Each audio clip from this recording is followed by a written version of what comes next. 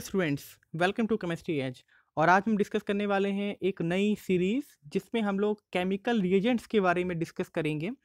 Total हमारे 20 organic reagents रहेंगे और इस पूरे 20 ऑर्गेनिक रिएजेंट्स को हम लोग पाँच हम लोग रिएजेंट में डिस्कस करेंगे 4 पार्ट्स में।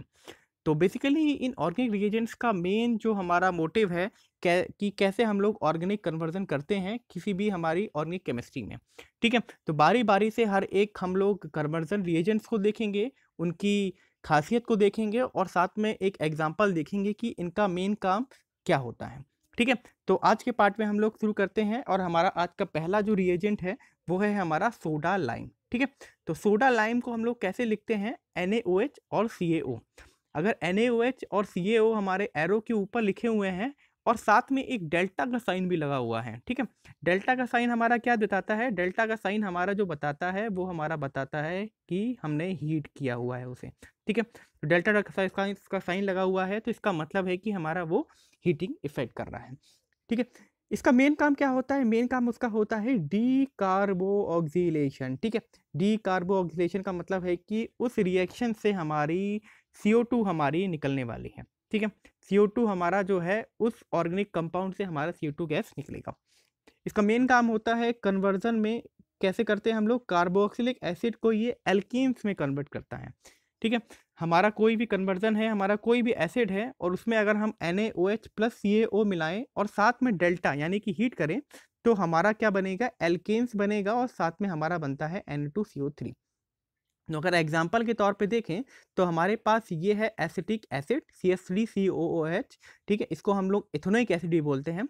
जब इसको हम रिएक्ट कराएंगे NaOH प्लस Ca या फिर CaOH के साथ और साथ में डेल्टा लगाएंगे, ठीक है, साथ में अगर हमने डेल्टा लगाया हुआ है और हीट किया है हमने, तो हमारा क्या बन रहा है, एल्कीन्स बन रहा है। एल्कीन्स बन रहा है CH4 यानी कि मीथेन यहाँ पर बनेगा, ये CO2 गैस यहाँ से हमारी निकल जाएगी, CO2 गैस निकल जाएगी और CH3 और H मिलके हमारी बनाएंगे CH4 और जो बाकी का रिमेनिंग है Na2CO3 वो हमारा यहाँ पर बन जाएगा। साथ में वाटर भी बनेगा, लेकिन हमारी जो मेन प्रोडक्ट हैं वो बनेंगे मीथेन प्लस Na2CO3।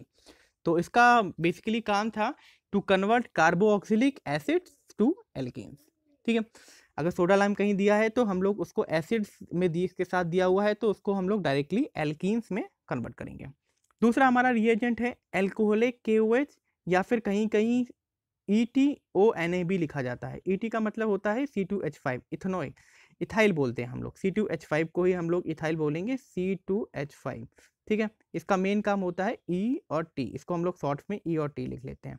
ठीक है, तो एल्कोहलिक KOH और ETONA अगर कहीं लिखा है तो इसका मेन काम होता है डिहाइड्रोहेलोजिनेशन। ठीक है, डिहाइड्रोहेलोजिनेशन मतलब डी का मतलब रिमूव होना, हाइड्रो का मतलब है हमारा हाइड्रोजन और हेलोजनेशन का मतलब है कि हमारा हेलोजन। तो एक तरफ से देखा जाए तो हमारा यहाँ पर क्या जा रहा है, -HX, यानी कि HX हमारा जो है वो रिमूव हो रहा है। ठीक है, कन्वर्जन हमारा क्या होता है, कन्वर्जन हमारा होगा एल्काइल हाइलाइट जो हमारे होंगे उसको हम लोग एल्कीन्स में कन्वर्ट करने के लिए इस हमारे रिएजेंट को हम लोग यूज करते हैं। बिल्कुल, तो रिएक्शन के अगर तौर पे देखें तो हमारे पास ये कोई एल्काइल हाइलाइड है RCHX और ये हमारे पास है R'। R का मतलब है कि हमारे पास यहाँ पर CH3 ग्रुप लगा हुआ है और X हमारा क्या है, हैलाइड्स है। तो जब इसको जब एल्कोहलिक KOH और C2H5ONA के साथ रिएक्ट कराएंगे तो हमारा ये जो X यहाँ से निकलेगा और H हमारा क्या है, यहाँ से निकलेगा। तो इन दोनों के बीच में हमारा आ जाएगा डबल बॉन्ड। इन दोनों के बीच में क्या हो जाएगा, हमारा डबल बॉन्ड आ जाएगा। इस C और इस R के बीच में हमारा क्या आ जाएगा, डबल बॉन्ड। और फाइनली हमारा क्या होगा, HBr रिएक्ट करके हमारा HBr निकल के हमारा बनेगा एल्कीन्स। तो बेसिकली इसका काम होता है कि एल्काइल हाइलाइट्स को ये कन्वर्ट करता है एल्कीन्स में।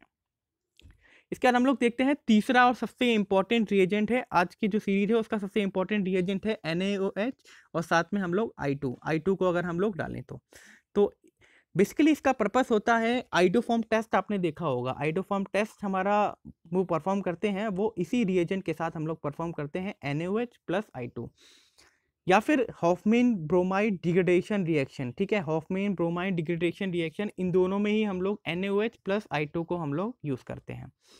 बेसिकली जो हमारा काम होता है वो होता है इसको कार्बोनाइल ग्रुप को ये कन्वर्ट करता है कार्बोक्सिलिक एसिड्स में। जो हमारा कार्बोनाइल ग्रुप है उसको हम लोग ये कार्बोक्सिलिक एसिड्स में हम लोग इसको कन्वर्ट करेंगे।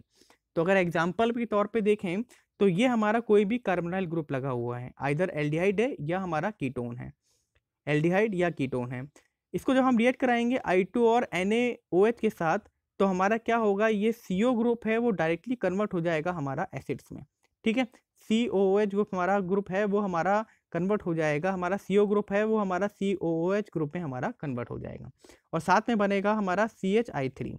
ये ध्यान रखना CHI3 जरूर बनेगा, और इसकी जनरली हमारी आइडो फॉर्म में येलो प्रिसिपिटेट मिलती है हमारी CHI3 की। CHI3 नहीं बनेगा, CHI3 की हमारी येलो प्रिसिपिटेट बनेगी, इसी को हम लोग बोलते हैं आइडो फॉर्म टेस्ट। दूसरा आता है हमारा एमाइड ग्रुप। ठीक है, एमाइड को कन्वर्ट करने के लिए हम लोग, या फिर एमीन्स को, एमाइड को एमीन्स में कन्वर्ट करने के लिए हम लोग यूज़ करते हैं हॉफमीन ब्रोमाइड डिग्रेडेशन रिएक्शन।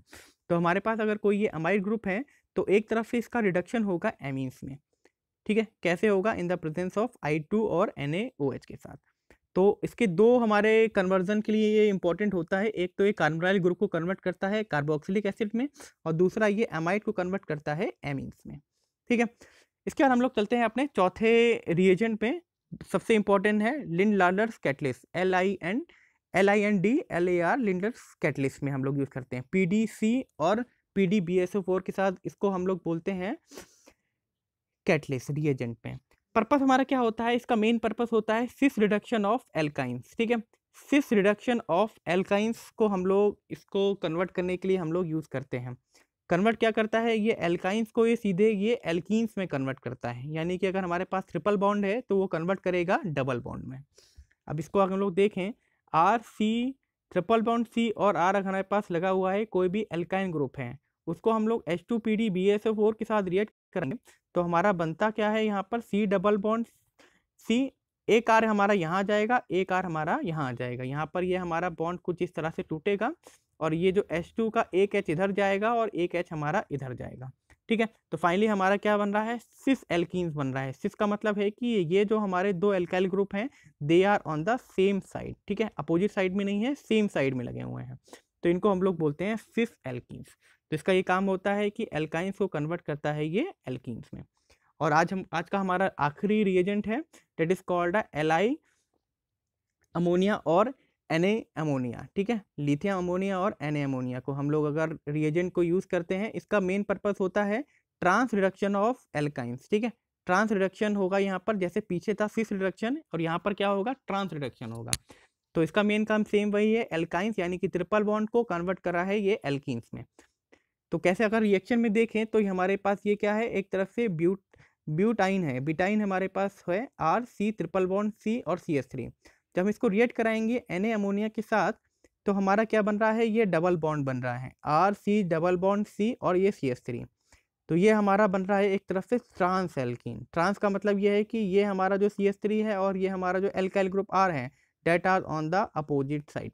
तो इसको बोलते हैं हम लोग ट्रांस रिडक्शन हो रहा है एक तरफ से हमारा। और रिडक्शन क्यों हो रहा है, ड्यू टू Na और Li हमारा है, they are the reducing agent, तो हमारा यहाँ पर ट्रांस रिडक्शन हो रहा है। तो आज के सेशन पे हम लोगों ने देखे 5 इंपॉर्टेंट रिएजेंट जो किसी भी हमारे ऑर्गेनिक कन्वर्जन के लिए बहुत ही ज़्यादा इंपॉर्टेंट है, JEE के पॉइंट ऑफ व्यू से, हमारे बोर्ड के पॉइंट ऑफ व्यू से और नीट के पॉइंट ऑफ व्यू से। तो आपको किसी भी इस रिएजेंट में प्रॉब्लम आती है तो कमेंट बॉक्स में लिख सकते हैं, और आपने इस चैनल सब्सक्राइब नहीं किया है तो इसको जरूर सब्सक्राइब करें। Thank you.